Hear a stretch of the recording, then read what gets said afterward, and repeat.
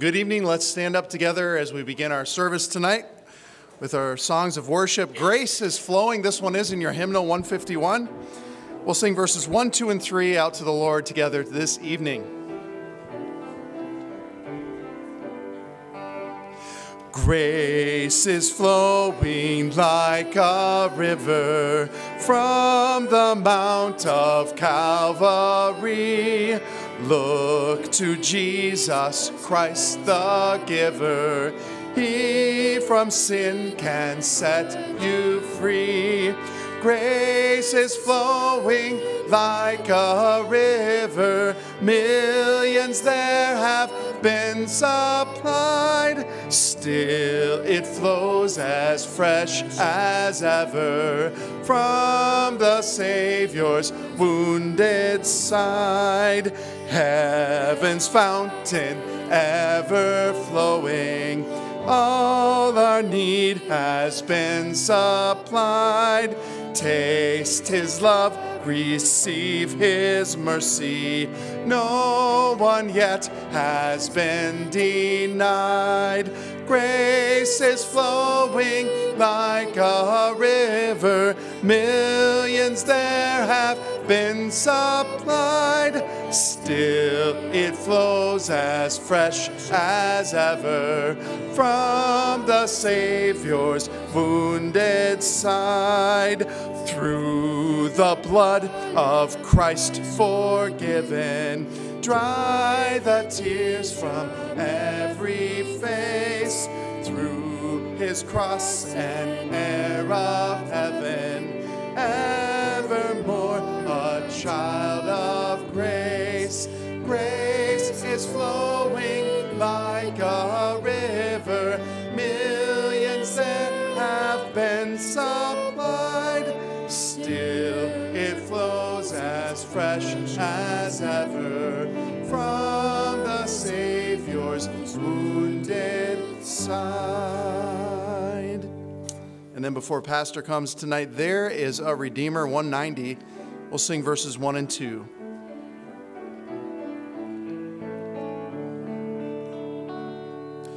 There is a Redeemer, Jesus, God's own Son, precious Lamb of God, Messiah, Holy One. Thank you, oh my Father, for giving us your Son and leaving your Spirit till the work on earth is done. Jesus, my Redeemer, name above all names, precious Lamb of God, Messiah, oh, for sinners slain. Thank you, oh my Father, for giving us your Son and leaving your Spirit till the work on earth is done. Amen. You may be seated. Thank you. All right, good evening. Wow. Let's try that again. Good evening. There you go. Nathaniel's got handouts, and I think Justin, if you didn't get one with the outline for this evening. Well, this looks like a pretty good crowd for a Sunday night. Well, good to see y'all. That's my Florida talk. But a couple of things, let's see, we'll get there we go. Where's that? Is there a guy named Josh Steele here tonight? Oh, yeah. Pastor Josh, come on up here.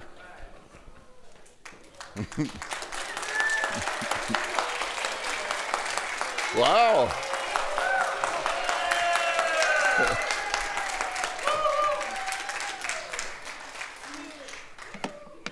I may fire you. They don't clap for you. And you No, I'm like, wow. I'm awestruck, brother. Well, we did have the vote for the associate pastor this morning, and it would come out to 86 people voted and 1 no. which is all right. It's all right. And so Josh Steele is officially your associate pastor. And all God's people said? All right. We've been looking, and we went through multiple colleges and the Baptist Association and the IFC Association and tried the Lions Club. No, we didn't do that. But, we really did. It's like we looked and tried. And quite frankly, Josh was it. He was the only one that put a resume in. And we never put the amount they get paid. It was a nice write-up.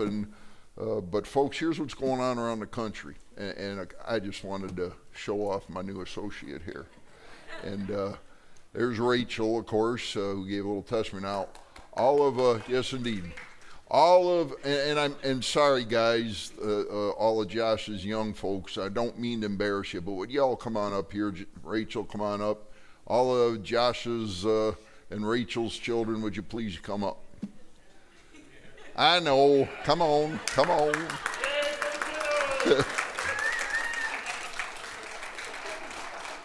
Hey, Rachel.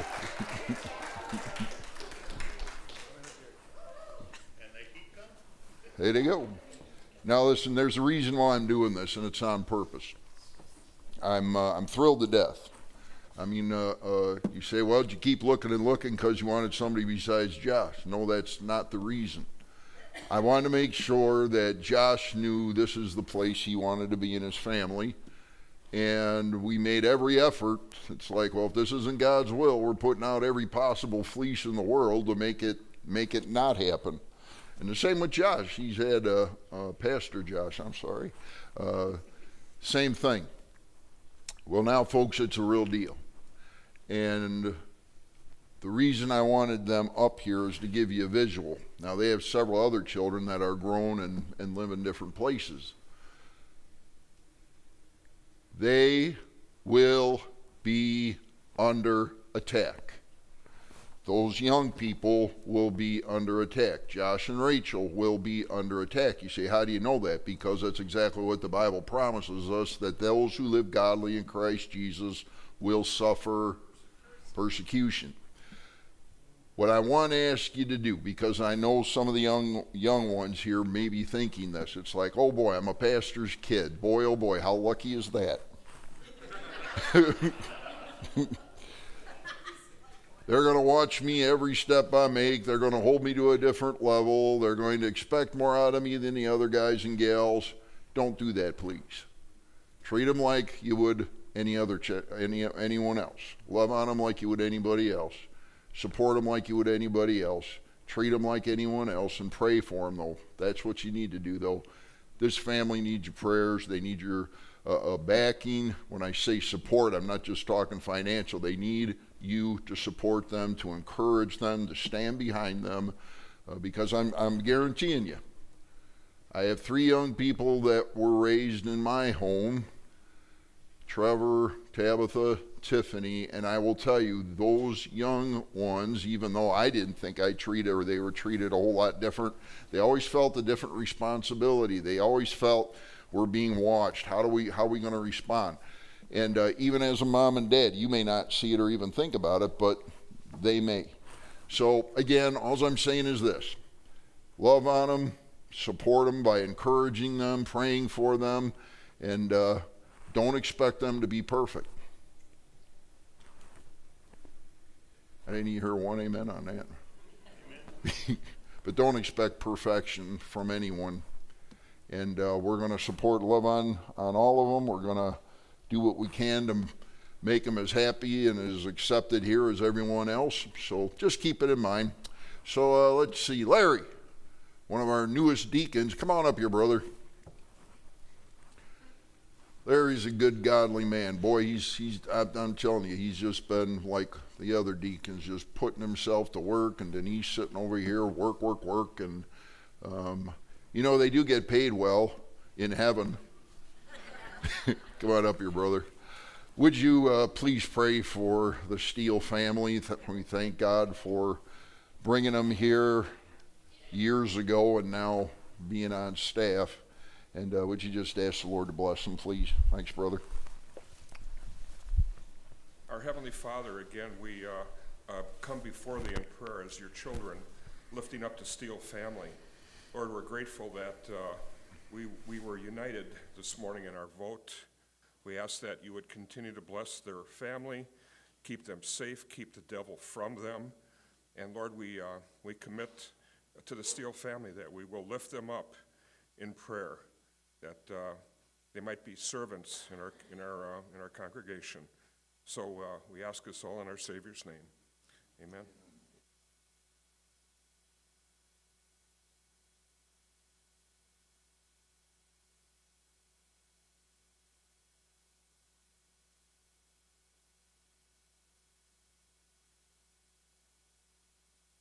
Any first-time visitors here today, this evening? I don't know if we do or don't. It's a bigger crowd than normal for a Sunday night, but anybody for the first time, or maybe you haven't been here in a long time, and there's a book I wrote about a year ago we'd like to put in your hands, free of charge. It's free. Anyone else? All right, good. Thanks, you gentlemen. All right, so we started a week ago on talking about what is revival, what is spiritual awakening, what is spiritual renewal. This morning we are during our adult Bible fellowship, and of course we have other classes that met, which are just phenomenal. The college and career with Richard Truchon, the young couples, adults with Mike Unger. That class has been just exponentially growing. I'm thrilled to death of what's taken place there. So God's doing some great things. Well, in our adult Bible fellowship, I got off the normal, if you will, Sunday school time. And for the month of March, I'm basically, every Sunday, we're going to have 3 more messages, if you will, in some way connected to revival or spiritual awakening. So this evening, we're going to follow that same pattern. Now, those of you that were here this morning, and I see a few here that didn't make it this morning, but we're so happy to see you tonight. Next week, during the adult Sunday school time, now we'll still have the other 2 classes, but Saturday, last Saturday, whatever it is, yesterday, we had the men's breakfast. And gentlemen, men, by the way, you can bring your boys and whatever to these too. You don't have to be, there's no age limit on it. If you're a male, you're invited to come to the men's breakfast. But here's the thing. We had a great breakfast. Super. And by the way, Larry and Denise, I'll just brag on them a little more. They took care of that with Lewis and a few others, and John Seacosh, and these folks just pour their hearts and lives into doing things for the Lord. Am I missing anybody from yesterday? Oh, Mark Duncan. All right. These folks, and there's so many other ministries, and most of you here are involved in something, some way. But it was just a phenomenally good time. Well, we meet over here after the breakfast. We come upstairs, met over here, and Josh Steele spoke. And give me the word again, Josh. Brokenness. And it was absolutely, and I said this, and I got a lot of amens when I said it this morning. It's one of the best messages that I've heard in a long, long time. And I listened to a lot of messages every single week. So I asked him if he would take it out of the men's breakfast context, and at the Adult Bible Fellowship next week on Sunday, so at 10:45, Josh will be, Pastor Josh to you, Pastor Josh will be speaking on that particular word of brokenness. It's phenomenal. And by the way, I've never seen this happen at the end of a men's ministry before. The guys were in stunned silence when they walked out. I mean, it took a while just to get their breath and to walk out and be able to talk with each other. So it's, I want you to be here if you can. Of course, the other classes will still be in session, but if you haven't heard that, boy, it's a soul stir. All right, so enough for announcements, and the last thing, which is important, and we don't do announcements and all that kind of stuff usually on Sunday nights, but I got a couple of important things. Now, the way we communicate with everyone in this room and all the folks that attend Union Grove Baptist Church is through email, of course, is one of the key things. Several people have said we're not getting the emails. So, and yeah, if you're not getting them, please get one of the connection cards in the back. Very legibly put your email down, okay? Put it in normal English script so we can read it, and we'll get it into the computer this week. So again, if you're not getting the church email, and you don't have to be, anybody's invited to get those, anybody. I don't care if you've been here one time or 100 times, we'd like to get you those emails. So please take care of that, fill out a connection card, stick it in what looks like an offering plate, which is our connection card plate. We have, for those of you, and I don't like going through all this stuff because most of you know it, but if you see the little boxes in the back that look like suggestion boxes, that's actually our offering boxes. By the way, it's absolutely amazing what happened this morning on multiple levels. So I'll start with the most exciting thing that happened. So after the service, somebody says, listen, come on back here. And I see 4 adults crying. I see 1 teenage girl crying. And I'm like, uh-oh, what happened?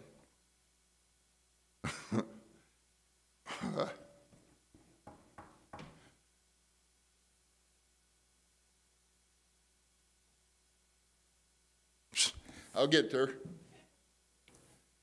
Well, one of our teenage girls got saved. I mean, we get a new associate pastor and his family. Teenage girl comes to Christ. Folks crying in the hallway, rejoicing over a soul that's come to Christ. Now, folks, that's revival. You want revival? That's a good basic picture of what it looks like. Our fiscal person that basically counts all the offering and stuff in the morning. And I don't put a lot of stock in money. That sounds weird. That's kind of like an oxymoron. But I don't put a lot of stock in offerings and money, and you know I don't preach on the subject. I might mention it every now and then. But Valerie called up Sharon Vaught, who is our new financial secretary, and she said, man, she says, I was in that office till 2 p.m. and I'm still not done. She said, normally 20 checks come in, and most people do cash or this stuff or whatever. And she said, I had 60 checks this morning. And the deacon's offering came in.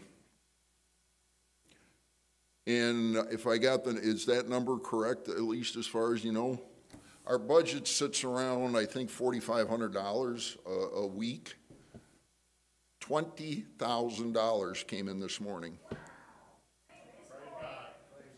And it is. It's like, you know, last week we preached on the subject of cleaning up God's temple. Inside, outside, cleaning up God's people. And it's just, I could use the word amazing, but it's an amazing God that we serve.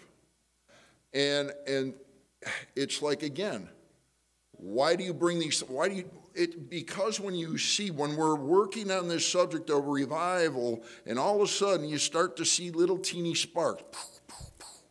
I see folks crying in the back. I see Valerie says, hey, there's some folks praying in the front of the church right now. Maybe you should go up there. I'm like, no, let them pray. They're dealing with it. Let rejoicing in the back and tears in folks' eyes because they're so thrilled at what God's doing. And then the report of the offering this morning. And again, I don't look at money as being revival, but I look at money as being a part of what did God do in people's heart to make them give like that. So you take all these different things, folks coming to Christ, people that are praying with each other, things that are spiritual in nature, and I say, praise the Lord this evening. And I say, Lord, would you please keep it going? You say, well, Pastor, and I'm going to chat for just a minute before we get into the message. You say, Pastor, what do you do on Sunday afternoons? How do you get a good nap in? No, never. So we went out to eat at Mulberry's. You say, well, why are you telling us where you ate? Because I see a lot of you there. And it's a good thing. And folks, you say, well, how many tracts have those waitresses received? How many tracts has the owner, and I know the owner, many of you do, how many tracts has he received? How many of my books has he received? And you say, well, they probably are over inundated. You just keep on giving them tracts. You keep on being kind to them. You keep on giving them good tips. You keep on sharing the gospel, because you know what? Eventually, we plant, we water, we plant, we water. I expect some of them to show up here eventually. Why? It's because you folks have a great testimony with those people at Mulberry's down the street here. So just keep it up. Keep loving on them. So Valerie and I got done. I went home. Well, I pulled out the message that I may get to tonight and began to work on that again, make sure it was all cleaned up, tuned up, and shipped it off to Bethany so she could load it on the computer. Then about 3:30, I said, hey, it's time to go on a walk. So I try unless it's absolutely ridiculous out, I try to go out, do about an hour walk a day. And I do different things when I walk. I always have my headphones on. And today I said it's praise and worship day. So I go to my favorite genre of Christian music and walking down the street.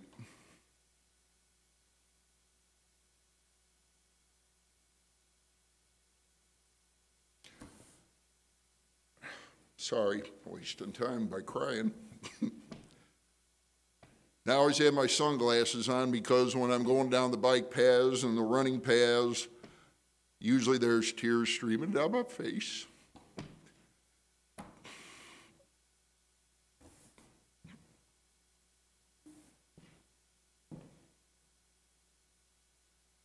Don't look at this as being about me. I'm sorry. I'm trying to keep it together, but whew. Knowing what I know about this morning,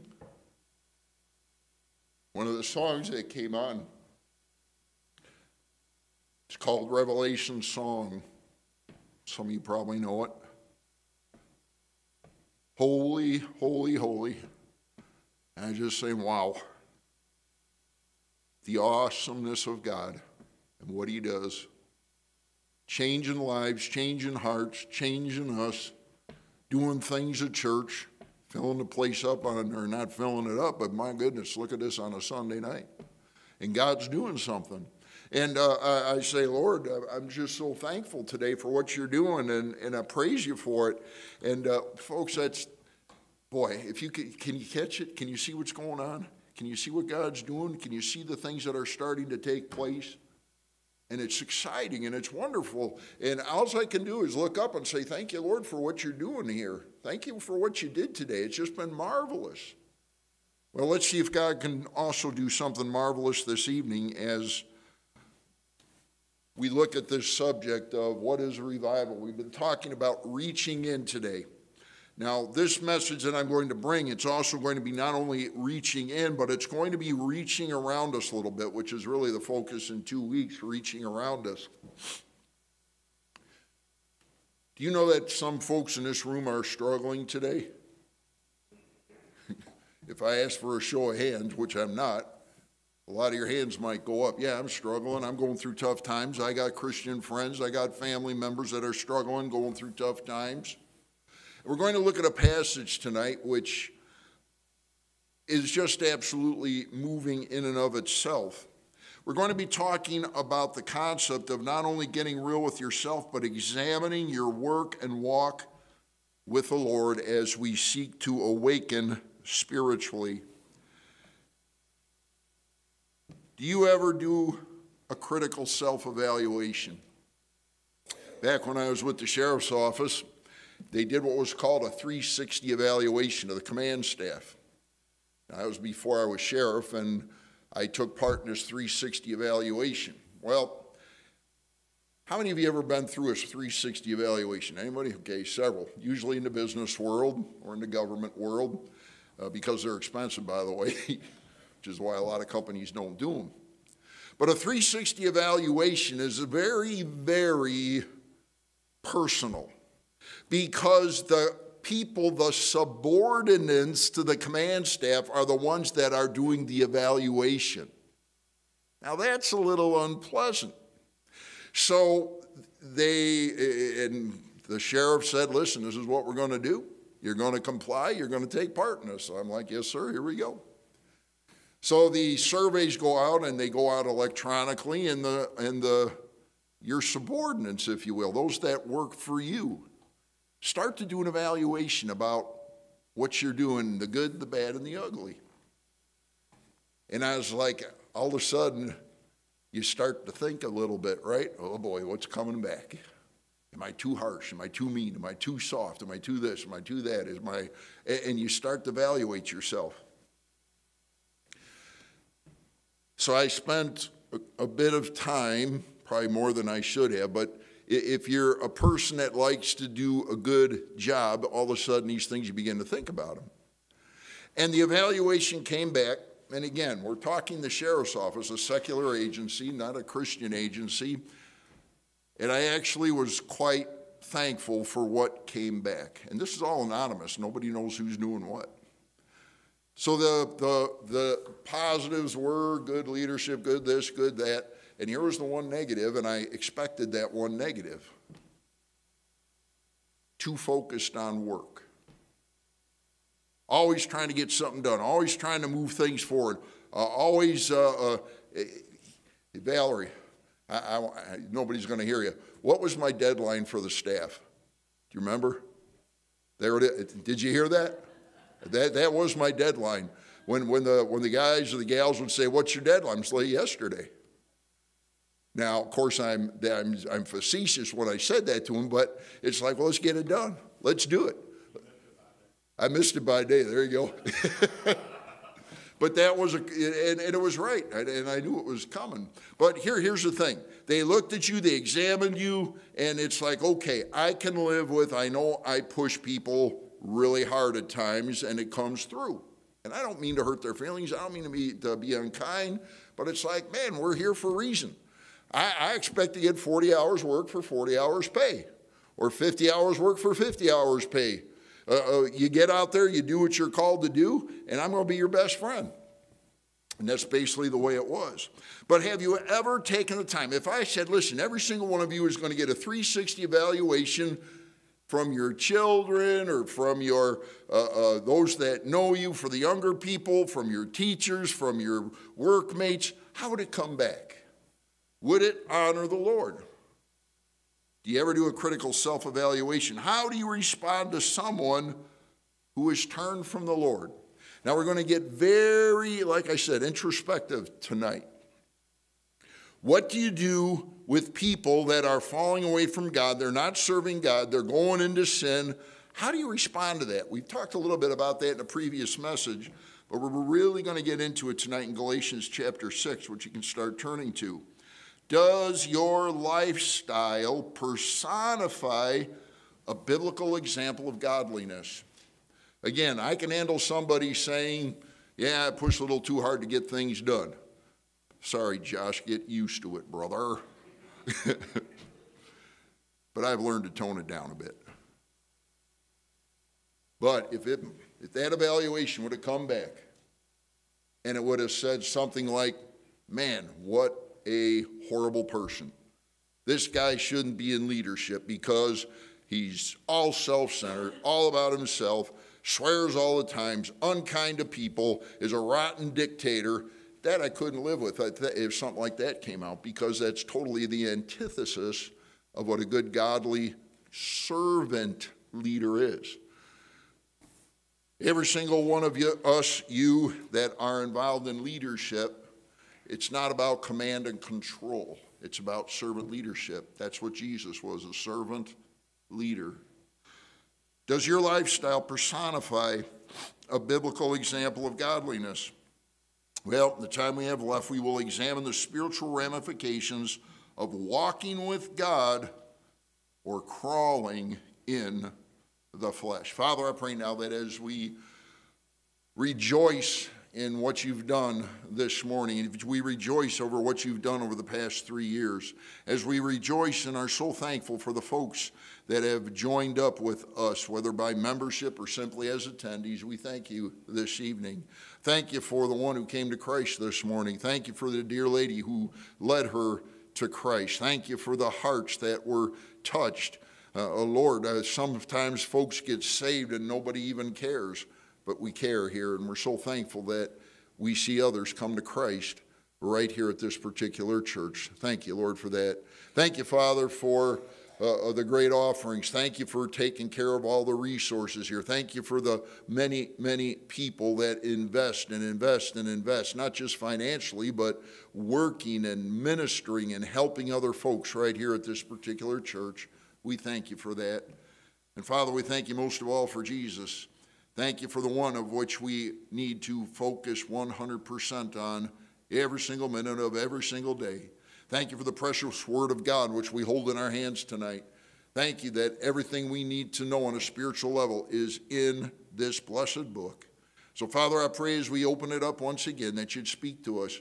I pray indeed that you keep our little sparks of revival going until we see a flaming revival. Lord, I believe you can still do that today, and we're looking forward to it. So, Father, would you please do what only you can do, as we prayed so many times over the years. Would you please revive the saved and save the lost? In Jesus' precious name, amen. Galatians chapter 6, verse 1, the Apostle Paul says, "Brethren, if a man is overtaken in any trespass," any sin, which is another word we could use here, "you who are spiritual, restore such a one." Now, wait a second. What is he saying here? He's saying if you take a look around and you see a brother or a sister that you know is a Christian and they're starting to go down the wrong path, would you do the right thing? And would you go up to them? And would you kindly and speak the truth in love, Ephesians 4? Would you speak the truth in love and say, "Listen, brother, listen, sister, man, you're going down a bad road right now. You're headed in a direction that is going to be disastrous." I was just amazed last week. There's a young man who was an intern at another like-minded church. And I won't name it because I'm going to protect the identity. This young man was an intern at the church, serving the Lord, doing a great job. My son Trevor knew this individual. He actually worked with him. Well, he went off to, this individual went off to Bible school, a good school, down south, and came back 4 years later. And this young man who had served God, who went to a good Bible school, now is in the ministry, along with several other female pastors, and along with his gay associate, of whom he is having a personal relationship with. Now, let's set the record straight here, biblically. You're either going to do it God's way or you're going to make it up as you go along and do it your way. And I'm not talking about you specifically. I'm talking in general when I use the word you. God's word has not changed. God's principles have not changed. And here's a young man that knew right from wrong. He knew the scriptures. You say, and I had a lady come up to me several weeks ago who came out of a denominational church, and she said, I notice you don't have any lady deacons here. When I ask the deacons to pray, you say it's always a male. Why is that? And I said, well, it's very simple. It's not that we don't love ladies here, because we do. But God, in his scripture, in Timothy and Titus, made it very clear that a deacon has to be the husband of one-wife. And I said, well, from the biblical standpoint, the office of pastor, deacon, elder, they're male roles. And I said it's not because male chauvinism, it's because it's biblical. That's it. It's the Bible. That's the way we do things. And actually she said, well, that makes sense. And she appreciated the answer, and she's been coming ever since. God also says in Romans chapter 1, whether our culture embraces it or not, which most of our culture doesn't, that God made it very clear that marriage is between one woman and one man, period. There's no exceptions to the rule. Now, of course, if there's death and separation, all that, or there's folks that have gotten divorced and it fits into a biblical model and they get, that's not what I'm talking about. What I'm talking about is God never changed from Genesis where he said, let a man leave his father and mother and be joined to his wife. That hasn't changed. And in Romans chapter 1, it makes it very clear that the degradation, when people follow the path of sin, is where these illicit relationships come in. Now, all that to say this. Talked to my son and said, listen, brother, you know him. You know what's wrong. You know you can talk with him. Galatians chapter 6, verse 1 says, brethren, that's Christian, if a man, by the way, or woman, is overtaken in any trespass, in any sin, you who are spiritual, restore such a one. You're under obligation, my friend, to go to that person that you know. You're under obligation to, in kindness, in Christian love, have a chat with them. And ask him, why? Why have you left the Bible? Why have you gone to a good Bible-believing Christian school and you go out and join a denomination that is unlike anything you grew up with or that you embraced as an individual who placed their faith and trust in Christ, at least that you claim to have? Now, folks, that's a rather strong example. That doesn't happen every day. That's pretty out there. But God's saying, listen, when you see one of your friends that's struggling with alcohol, and you watch them walk into the local bar and it's like, shh, don't say anything. I don't want them to see me. I don't want them to notice. And you let them go in and get drunk, and they get in their car and they get arrested for drunk driving. I'm talking Christians. One of the saddest things when I was with the sheriff's office, when I was just a young deputy, and I was in church work the entire time I was with the sheriff's office. I was bivocational the entire time. One of the saddest things that I would see, and I remember one vividly, when you get arrested for drunk driving, you go into what's called an intoxilizer room, and I hope most of you don't know what that is, but some of you might.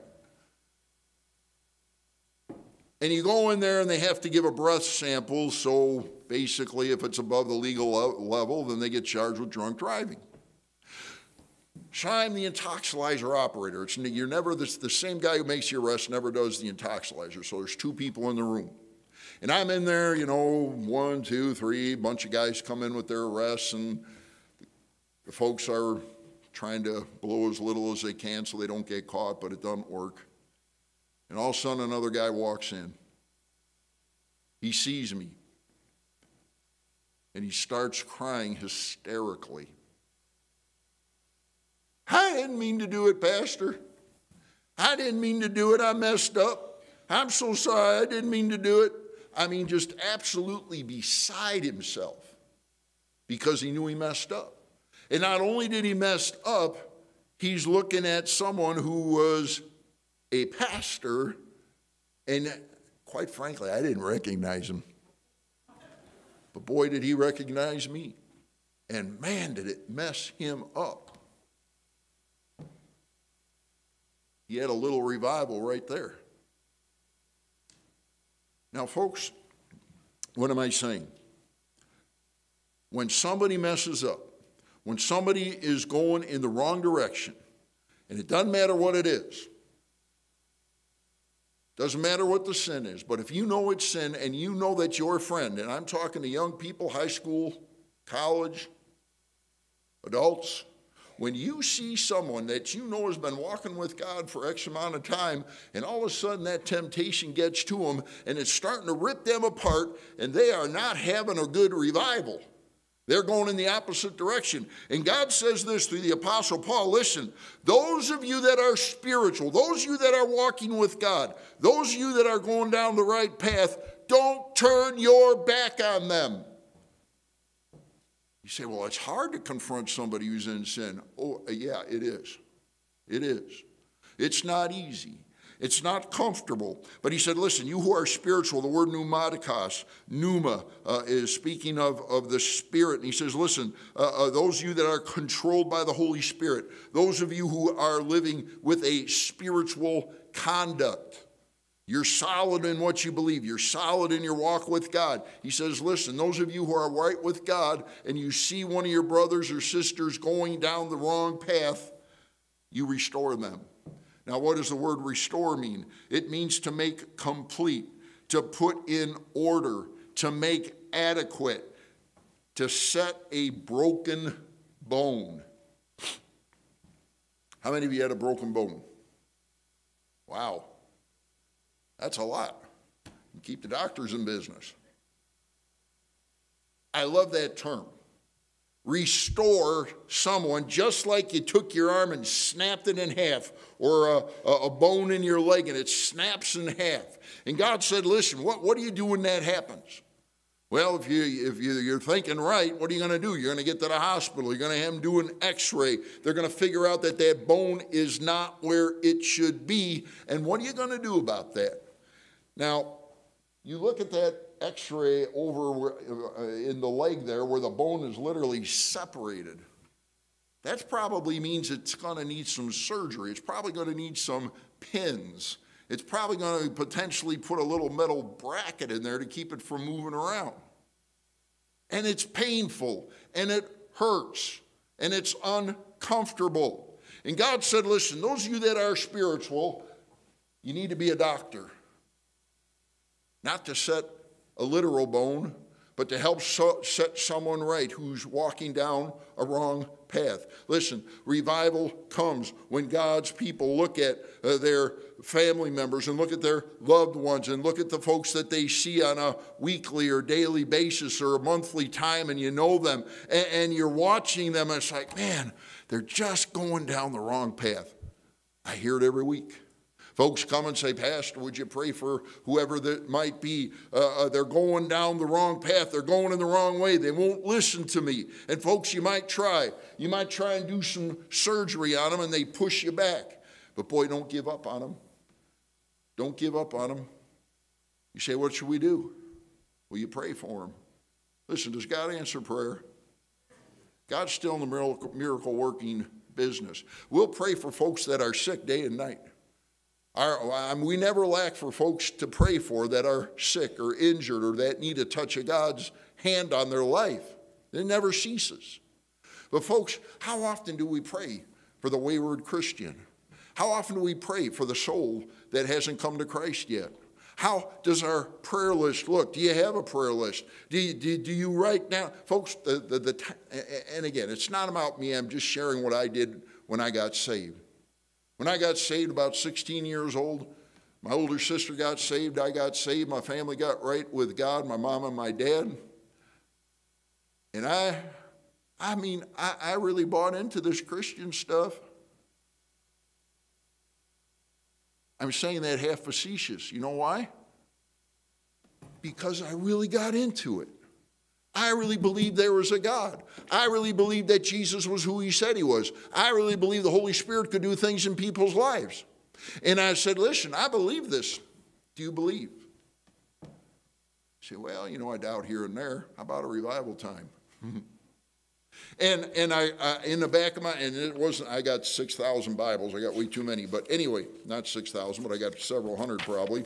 In the back of my Bible, not this one, I got a pen. You say, well, you shouldn't write in the sacred scriptures. Folks, I mark my Bibles up day and night. It's okay. And in the back, I started writing down folks that I knew. And I started writing down family members and those that related to me, and I started putting their names down, and I had this big long list. And on the side, I had basically prayer answered and when I can put a date in there.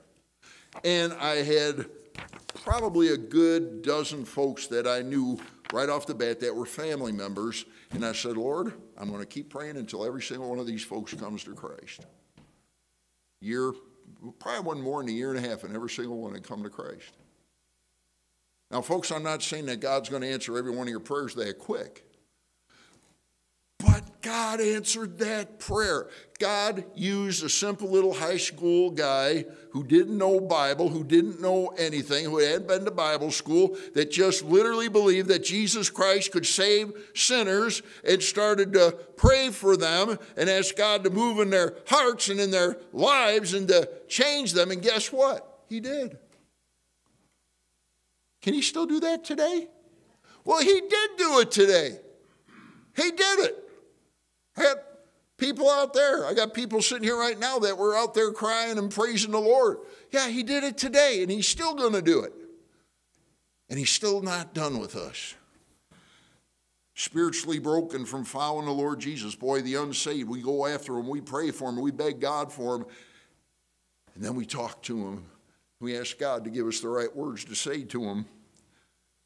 Now we exhort you, brethren, the Apostle Paul says, warn those who are unruly. Oh, Pastor, come on. Do you know how hard that is? Well, we already agreed it was hard before. Do you know that they may get upset with me and I might ruin my relationship with them? Yeah, I get that. I don't want to go here again, but I can't stop testifying about what happened in my life. I walked away from God after I got saved for a time. I went to the drag strip on Sunday, and my parents and my sisters were going to church, and I said, "Fooey on that. I want to rev my engine up, squeal my tires, and go race." And I had not been discipled well. And that, Josh, I've told you this, that rotten youth pastor at that church I went to. Oh, no, I didn't go to the church, but my parents did. And that rotten youth pastor, Glenn Pav, every single week would come to my garage and tell me and invite me back to church and say, "Rich, you know, we care about you. We'd love to have it." And I just got sick of that guy. Like, stay off my car. Don't touch my car. Get out of my garage. Not interested. But he didn't give up. I saw Glenn Pav about a year ago at a Independent Fundamental Churches of America conference. You know what I did to Glenn Pav when I saw him this time? I gave him a big old hug. Like, "Thank you, brother, for not giving up on me," because that boy had just got in my head. And folks, you get in other people's heads. When somebody's unruly, when somebody's walking away from God, whether it's your children, whether it's your friends, whether it's your relatives, whether it's someone that you know and you see them going down the wrong path, brother, you get out there and you warn them. Speak the truth in love, but you speak the truth. And he says, warn those who are unruly. Well, what's that word mean? It means disorderly, insubordinate, undisciplined. It's getting out of a military, it literally means this, getting out of a military formation. Now, when you see the military and you watch them on TV on occasion, or you'll see troops that are marching, bam, everybody's in unison, everybody's doing the exact same thing at the exact same time. And God said, listen, if there's a Christian who's out of formation, if there's a Christian who isn't marching the exact proper biblical way. Now, I'm not talking about silly little things like, okay, they made a little teeny mistake, blah, blah, blah. No, I'm talking about folks that are out of formation. They're going down the wrong path. They're making horrible choices, and it's going to cost them. And God says, when you see that wayward soldier, that wayward Christian, would you please tell them? Would you please try to pull them back in? Would you please warn the unruly? Would you please warn those who are going in the wrong direction? Let me take you back to law enforcement days again. I like to work third shift when I was on the streets. The sheriff's office, as maybe you do or don't know, in Milwaukee County, that mainly patrolled the freeway system. Well, lots of stuff happens between about 11 p.m. and 6 in the morning, 8 in the morning. Lots of bad stuff happens. One of the things that is one of the most critical things that happens outside of gun running and drug running and shootings and all the rest of that, I want to go back to this, what is probably the scourge in our country right now, drunk driving. I've made over 800 drunk driving arrests, but here's the ones that are the most dangerous. You're driving whatever direction. You get on the freeway headed home, and it's 2 in the morning, which is never a good time to be out. You say, why? It's bar closing time, and here they come, and they are coming for you. I could ask Tabitha, what is the one rule about driving? Everybody else is out to kill me.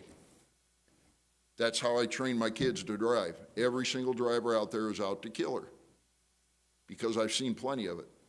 Well, here's what happens when somebody's really out of it and inebriated. You're heading in the right direction. You're going down. You're in the fast lane. The slow lane is off to the right. Fast lane is on the left. And you're zooming down, going close to the speed limit. We'll leave it at that. And all of a sudden, you see a pair of headlights coming at you.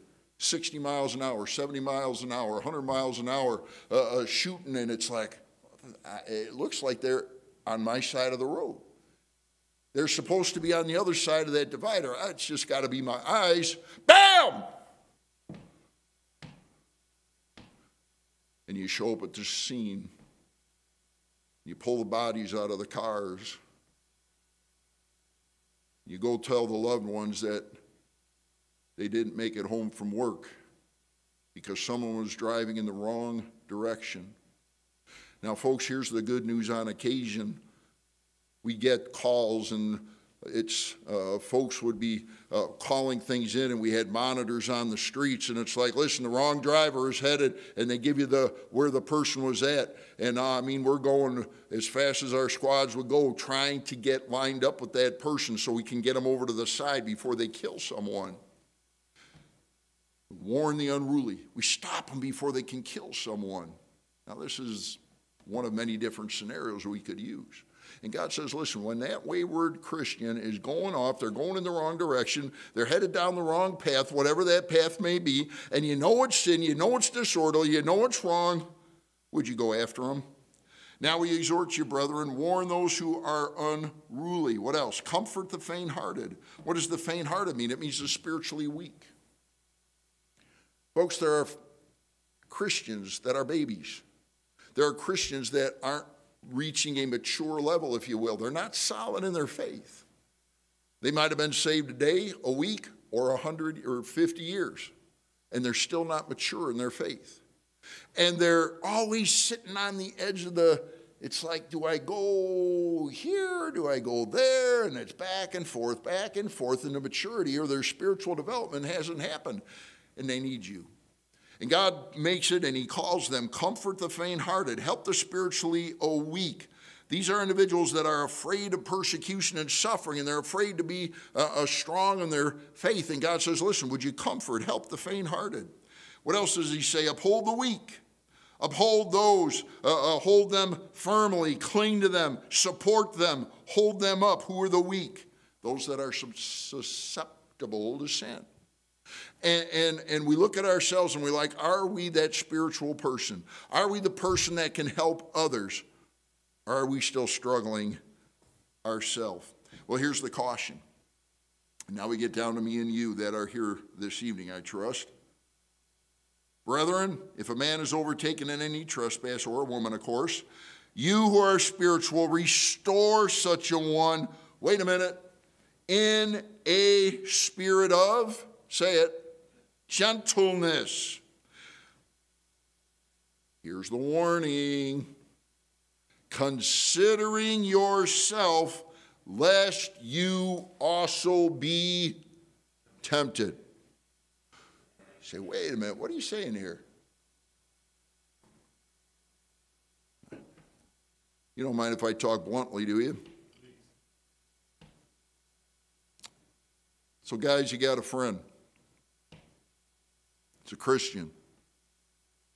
He's steeped in pornography. And he tells you.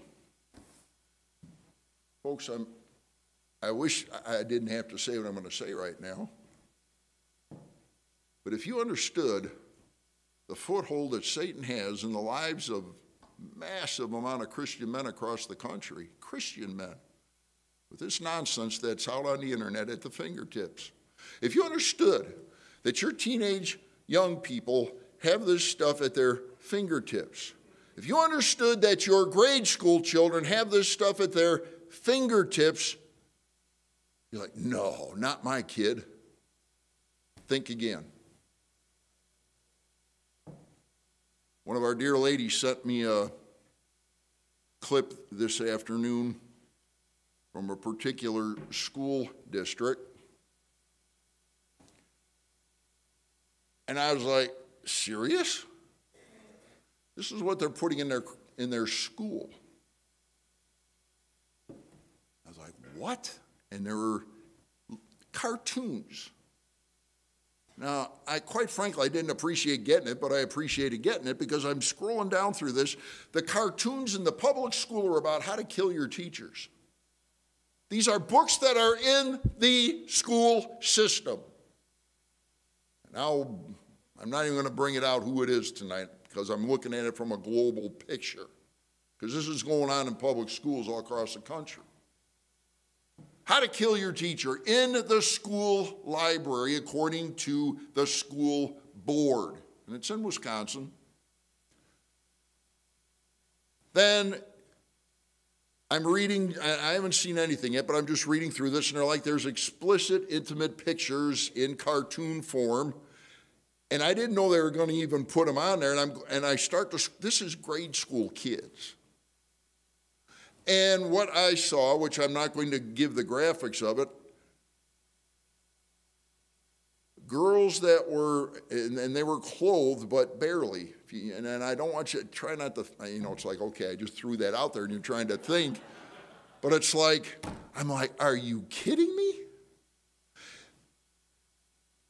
Things that were talked about in our world today that the news media on the TV stations are so graphic that even some of the secular media, the mainstream media, they won't put the pictures on the television because it's so graphic, yet the school board and the parents who are supporting these things allow it to go into the 6th, 5th, 4th, 3rd, 2nd graders, and it's all okay. It's so bad they can't put it on mainstream media, but it's okay for your children to see. Well, what kind of nonsense is that? And God's bait, listen, boy, do you know how hard it is to be gentle when stuff like that happens? I mean, it's just, it's horrible. And you tend to get a little bit agitated. Well, in a spirit of gentleness, listen, considering yourself. The reason I just brought that up, considering yourself, lest you also be what? So when you're going to counsel some guy that's stuck in pornography, or some friend that's stuck in alcohol or drugs, or some other sin that you're trying to deal with, God's saying this to us. You see, how strong are you spiritually? If your friend starts talking to you about something and all of a sudden your mind says, that's interesting. You're not going to say that to your friend, but all of a sudden your mind begins to wander. And it's like, you know what? That sounds pretty cool. That sounds like something I might want to do. That sounds like something I might want to get involved in. And the next thing you know, God says, listen, if you're not strong in your faith, if you're not right with God, don't get yourself in the trick bag of setting yourself to try to help someone else when it's going to result in you falling as well. You're just being point blank here. Don't go to a gunfight with a knife. Don't go to a spiritual warfare unless you're prayed up, unless you're walking with God, unless you know your scriptures, and the Holy Spirit has got his hand on your life. That's what he's saying. Folks, it's dangerous. Do you understand how dangerous this is? It's spiritual warfare. Galatians 6, put on the whole armor of, you put on God's armor. Listen, if you're not walking with God, if you don't have revival in your heart, if you aren't doing the right things, instead of walking with God every single day like he's asked us to do, and you're walking off to the left, walking off to the right, opposite, and you're just going in the wrong direction, and your head isn't fixed on Jesus like we talked about this morning, you could fall. You could go through disaster right along with your friend who's going in the wrong direction. And he says, I want to warn you about that. Consider yourself, lest you also be tempted. Listen, if you're not prepared for the battle, stay out of it. You don't take a rookie cop and put him on the SWAT team unless he's got military background. You don't take a kid that's never shot a gun before, that's never handcuffed anyone, and say, listen, we're going to go into a drug home tomorrow. You take point. Point meaning the first guy through the door. And you get your gun ready. You know what to do, right? I mean, brand new. Would you put a brand new recruit in that situation? If you did, quit as a cop because you aren't getting the tactics right. You don't do that. And you don't take people that are not spiritually mature and walking with God and put them in a fight of their life. That's what he's saying. Let's move on. Therefore, 1 Corinthians 10, therefore let him who thinks he stands take heed lest he what? Listen, folks, God's warning us. He's warning me. He's like, man, watch what you're doing. Watch what you get involved in. Watch what battles you choose to pick. Now, listen, if you're spiritual, then you go after it. You go after those that are falling apart. You go after them. You go into the depths of depravity where they're at, but don't you dare latch onto that depravity. You fight it with everything you got. You help them. You counsel them in the right ways, and you help these folks because what? Therefore, let him who thinks he stands take heed lest he fall. Peter! You're going to deny me 3 times. God, I promise you, I will die for you. I will never, ever deny who you are. What did Jesus say? Well, yeah, only 3 times before the cock crows. Did Jesus deny, or did Peter deny Jesus? 3 times, just like he told him. If you remember from this morning, I love that verse. But when you return, he knew Peter was going to mess up, but he also knew Peter was going to get right and return. That's the good news. And Peter did return, became a wonderful, wonderful preacher, missionary, teacher of God's word, and ended up being crucified upside down for the cause of Christ. No temptation, Christian, has overtaken you except such as is common to man. But God is what? He is faithful, who will not allow you to be tempted beyond what you are able. Peter, Satan's going to sift you like wheat. He's going to tear you apart. You're going to deny me. You're going to mess up. Now you're going to get restored. You're going to come back. He's going to have a revival. And he did. But he's like, listen, you better be careful. Make sure you're right with God. Make sure if you're not right with him, the temptations, you're going to succumb to them. Listen, there's people in here right now, and I don't know who you are. If I know somebody is doing something, I'm not going to say who it is or what it is. But I know, because I've been around the block for a whole lot of years, and I spent 32 years in the depths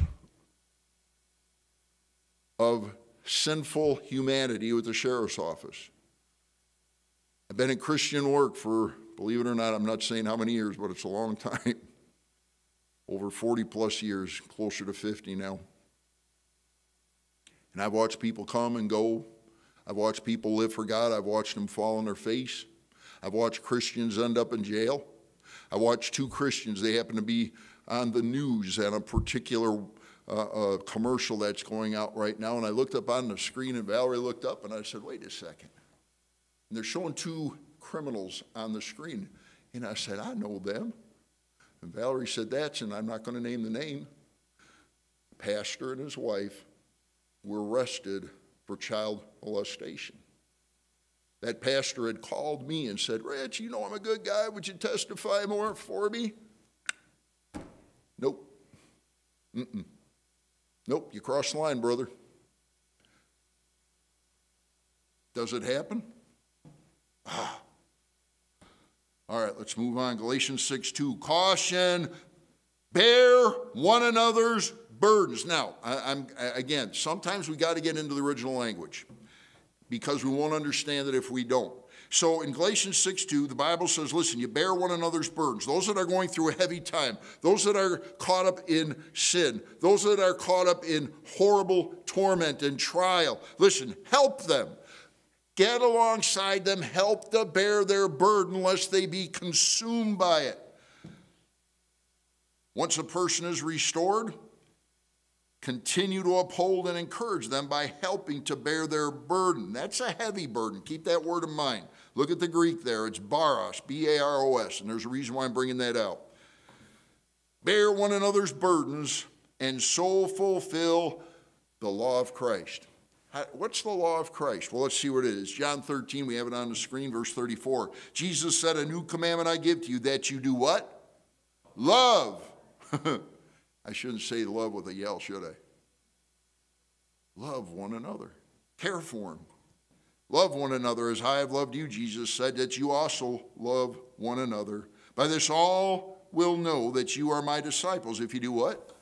If you have love for one another. Folks, that's why the theme of this, since I've been here for 3 years, is the church that God's love is building. You see, if we do anything without God's love, if we do anything in the flesh, if we do anything out of meanness and hatred and... I'm in Indiana, world's largest Sunday school, years ago. And I'm walking in the parking lot. I think you were with me, Val, I'm not sure, but I think you were the one that was with me at the time. So I had just been freshly married. And I'm walking in the parking lot, and this guy, I like black suits, so I like blue ones, but you think my hair's short. Super short hair, super military bearing. We're walking down and coming to church, and I think it was one of the, no, you weren't with me because it was one of the first times I was there. And I'm saying, it had to have been my dad. Me and my dad went there. And I'm saying something to my dad, and he says, yeah, that's right. That's right. We don't take God flippantly here. This is serious business. I'm like, well, welcome, visitor. I'm like, what in the world? What was that? I'm like, this has to be some guy that's, woo.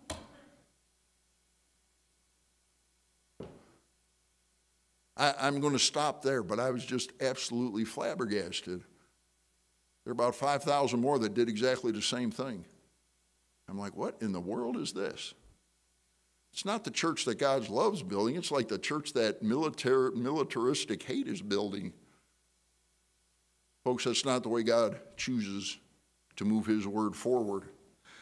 Love one another, not military bearing. Galatians 6:3, for if anyone thinks himself to be something when he is nothing, he deceives himself. Matthew chapter 7, judge not that you be not judged. For with what judgment you judge, you will be judged, and with the measure you use, it will be measured back to you. And why do you look at the speck in your brother's eye, but do not consider the plank in your own eye? Or how can you say to your brother, let me remove the speck from your eye, and look, a plank is in your own eye? Hypocrite, first remove the plank from your own eye, and then you will see clearly to remove the speck from your brother's eye. Now listen, what is Jesus saying here when he's talking to these people? He's saying, listen, if you're not one of those that Paul referred to as spiritual, you better deal with this first. If you got a big old plank sticking in your eye and you're walking in sin and you're basically, and please don't take it personally, but it's the only way I can say it in pronouns. And you got a big old plank sticking in your eye, you're not walking with God, you're walking sinfully, and God says, you take care of that plank in your own eye before you start worrying about the speck in someone else's. You get right with God first. Folks, that's called revival. It's called you get right with God, and then you know what? You'll lovingly be able to help others. It's exactly what Jesus was saying. Designated self-assessment, here we go. But let each one, just like we did this morning before communion, we go to 1 Corinthians 11, examine yourself, make sure you're right with God, make sure you believe that Jesus Christ is God's Son, that you've accepted him as your personal Savior, or don't take communion. I walked around the building, not just because I was walking through it, and I saw several communion cups sitting on chairs. And I said, praise the Lord. You say, why? Because one of two things. Either they were individuals that knew they hadn't placed their faith and trust in Christ yet, or they knew they weren't walking with God and said, I don't think so. I better get right with God first today. And I applaud that. I really do. I applaud that. And say, that's good. They're thinking. Let each one examine his own work, and then he will have rejoicing in himself alone and not in another. For each one, now here's why I wanted that Greek word before. Each one shall bear his what? Own load. Some of your translations use the same word, burden. It's a different Greek word.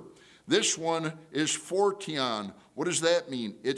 Basically it's a load, but it's not the heavy load like somebody who's really gone off the deep end. It's a cargo, so it's a smaller package, if you will. It's a burden, but it's a lesser intensity than the burdens or the heavy load spoken about in Galatians 2. So we got to be careful. Listen, every single one of you has a load to bear. Every single one of you have problems to deal with. Every single one of you has temptations that you're going to fight this week. None of you are exempt from it. Every single person, unless you've died and gone to heaven, is going to struggle with something this week.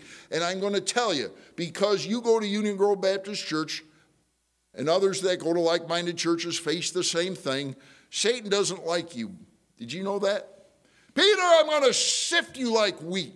I'm going to do everything I can to ruin your testimony. You don't think that same thing applies to you? It does. And Satan, the demonic army, is going to do everything they can to bring you down this week. The more you live for Christ, the more you're in the battle, the more he's coming after you. And it's like, well, let me do the safe thing. I'll just hide under the bushel basket. No, that's not what the Lord's asked us to do. 2 Corinthians chapter 5, verse 20. Now then, Christian, we are ambassadors for Christ. We can't get away from it. We can't turn our badge in. We can't take our credentials and say, I quit. No, you can't quit. If you trusted Christ, you're his. There's no turning back. Let's close. Let him who is taught the word share in all good things with him who teaches. Now, we could definitely mistranslate or misinterpret what that verse is saying. There's other passages that, and I've heard pastors preach on this. Pastors were God's people, don't give like you folks do. Now say, look at it right here. Let him who is taught the word. I teach the word around here. I'm the pastor. You better share with me in all good things. It's not what it's talking about. It has nothing to do with money. No, I've heard certain individuals use that. Shame, shame, shame. You know what he's saying? He's saying, let him who is taught the word. In other words, when someone is in sin and you come up to them, you catch the context. It's all contextually correct now. And they've gone off to the deep end and someone comes up and said, listen, brother, sister, let me help you come back. Let me help you walk the walk. Let me help you talk the talk. Let me help you get back right with the Lord.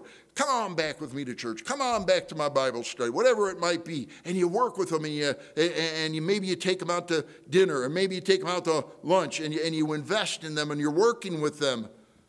And he says, you know what the word share there is? It's not resources.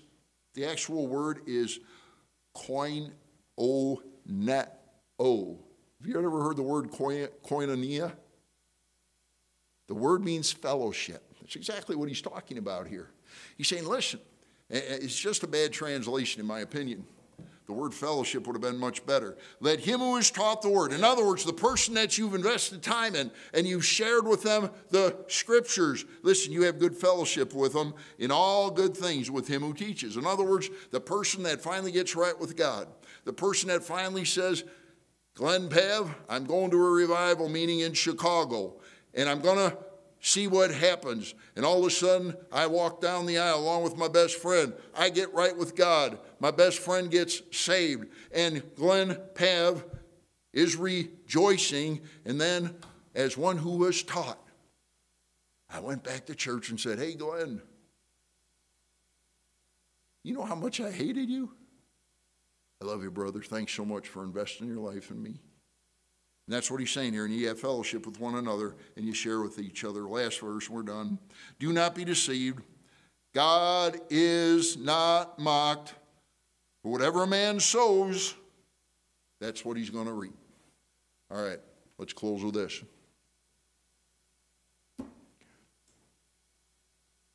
Where do you stand with the Lord Jesus tonight? Where do you stand with him? Today we've talked 3 different times about reaching into ourselves, examining ourselves. Are we right with God? Are we living a life that's pleasing to Jesus Christ? And some of you right now are saying, listen, if there is a way that you could get inside my head, know what I've been doing in the last week or the last month, the last year, the last several years, I'd be extremely embarrassed. I've not been living for the Lord. Yeah, sometimes it's my spouse makes me come to church, or my parents make me come to church, or I'm here not because I want to be, but I'm kind of forced to be here. Or sometimes some people just come to church, and it's like we put on our Sunday school face and our Christian facade, and then we walk out the doors, and our total life changes into a whole different person. Now listen, folks, why am I saying all this? Do you know how much I want you to be happy and enjoy the Lord? Do you know how much Jesus wants that? Do you know how much the Holy Spirit wants that for you? And he's saying, listen, would you surrender yourself tonight? You know, we go back to the old-fashioned songs they used to play, just as I am, without one plea, but that thy blood was shed for me. O Lamb of God, I come. I surrender all. I surrender all. All to Jesus I surrender. I surrender all. Have you surrendered all? Are you still holding on to some of those things? Folks, watch what's happening. Little teeny sparks of revival are breaking out. How about it happening right with you tonight? How does that start? We're going to bow our heads in a moment. You're not right with God, and you know what it is. It's time to deal with it. Teenagers, time to deal with it. Young people, time to deal with it. Adults, time to deal with it. What do you say? God put you here for a reason tonight. What does Jesus want with you tonight? Father, I pray now that as we close, it's been a great day, but it's been also a tough day. It's been a great day in seeing your blessings poured out upon folks that are here. Father, it's also been tough because we've been looking at ourselves, and sometimes when we look in the mirror, we don't like what we see. We look at our internal spiritual walk, and we want to do right. We so much want to do right. That's why folks are here tonight. But we've not given our lives over to you. We've not forsaken the sin that so easily besets us. Father, would you do something in hearts and minds and lives this very moment? Those that are struggling with sin right now, Lord, would you do something in their life? Would you revive them again this very moment?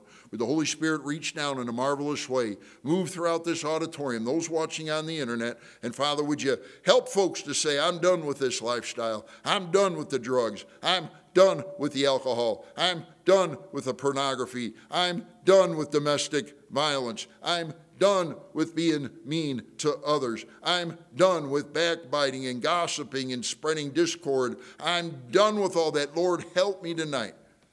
Lord, would you do what only you can do? Would you revive the saved? Finally, if you're here tonight or you're watching on the internet, if you died right now, would you go to heaven? Where would you go? You say, Brother Rich, I don't know. Well, it all starts with that relationship. The relationship starts how? Number one, we have to understand we've sinned. Romans 3:23, we've all sinned and come short of the glory of God. And God said, because we sinned, if me and you got what we deserved, we'd forever be in an awful place called the lake of fire, hell. Revelation 21:8. But Jesus Christ, God's Son, came down from heaven, died on the cross for our sins. Why did he do that? Why was he buried? Why 3 days later did he rise from the dead? Because Jesus knew the only way that any of us could go to heaven was by accepting the free gift of eternal life, by placing our faith and trust in what Jesus did for us. Nothing we can do at all. Titus 3 tells us, Lord, that not by works of righteousness, not by our good deeds, not by works of righteousness does anyone come to Christ, but through faith in what he's done for us. If you're here tonight and you've never accepted the free gift of eternal life, let me give you one promise that you probably know. Beautiful verse, John 3:16. For God so loved the world, that's each one of us, that he gave his only Son, his only begotten Son, Jesus Christ. What does it mean he gave him? He gave him to be crucified. For God so loved the world that he gave his only begotten Son, that whosoever, anyone who would place their faith and trust in him, understanding in his death, burial, and resurrection, he paid the complete penalty for us, for our sin. For whosoever, what does it say? For God so loved the world that he gave his only begotten Son, that whosoever believes in him should not perish or go to hell, but have everlasting life. Would you accept God's free gift of eternal life tonight? It's by faith and faith alone. Nothing you need to do except by faith. Receive that free gift by faith. Would you receive it tonight? Would you accept him? You say, Brother Rich, there's nothing more I want to do than that right now. I want to know that when I die, I'm going to heaven. Then accept that free gift by faith. Right there we are. Did you do it? Those watching, did you do it tonight? Did you receive that free gift by faith? You say, Brother Rich, I did. I trusted Christ this very moment for my eternal destiny by faith. Well, let's say a prayer of thanksgiving. The prayer is not what saves you. Your faith is what saved you. But let's thank God for what he just did. You can pray silently with me if you just trusted Christ. Dear God, I did know that when I walked in this building tonight that I was a sinner. I did know that I probably didn't deserve to go to heaven because of my sin. And I understand now that Jesus Christ, God's Son, came down from heaven, died on the cross for my sins, was buried, and 3 days later rose from the dead. But the one thing I didn't understand when I walked in the door tonight was that I could know for sure, beyond a shadow of a doubt, that if I died, I go to heaven. And I understand now that heaven is a free gift that you provided for me through what Jesus did through his death, burial, and resurrection. And I, by faith, received you this evening. Thank you for saving me and promising to take me to heaven when I die. Now, Father, would you work in all of our hearts tonight? May we not walk out of this room the same way we walked in. And all God's people said, amen. Josh?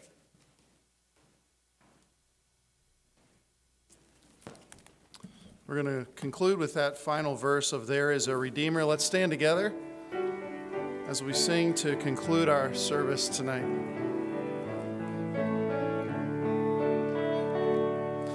When I stand in glory, I will see his face.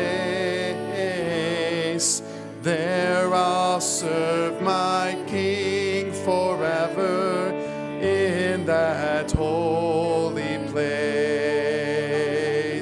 Thank you, oh my Father, for giving us your Son and leaving your Spirit till the work on earth is done. Amen. Thank you so much for being here. We are dismissed. God bless you.